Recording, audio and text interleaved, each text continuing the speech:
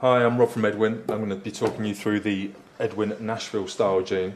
This is a long-standing member of the Edwin range. I think it's been in the line about 16 years now. This is a traditional 5-pocket Western jean.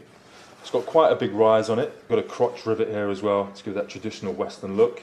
This one also features donut button fly fastening.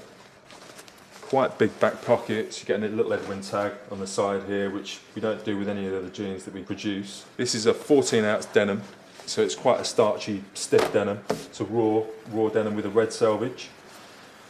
This is the kind of jean that, to get the best from it, you should leave without washing for at least 6 months. Then you'll start to get all the little things that you kind of carry in your pockets will start to show through and make the jean an individual piece for yourself. And that's the Nashville.